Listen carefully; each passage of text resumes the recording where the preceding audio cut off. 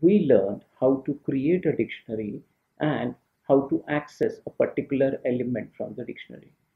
Now, let's say we want to add a new element to the dictionary.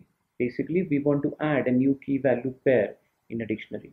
To do that, we can use an assignment operator. So let's see how.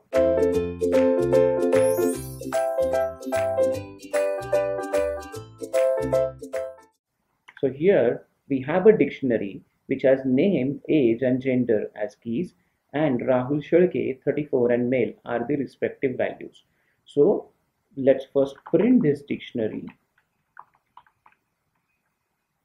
and now we want to add a city as a new key and its respective value. So let's say dictionary square bracket and city.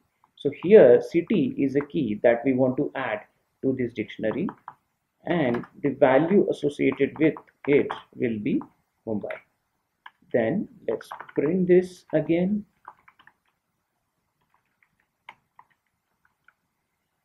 Let's see the output of this program now. Let's run our program. Python add element in a dictionary, and here we can see that earlier our dictionary had name, age and gender as keys, whereas after adding city as a key and its respective value as Mumbai, we have now four keys, basically name, age, gender and city, and their respective values.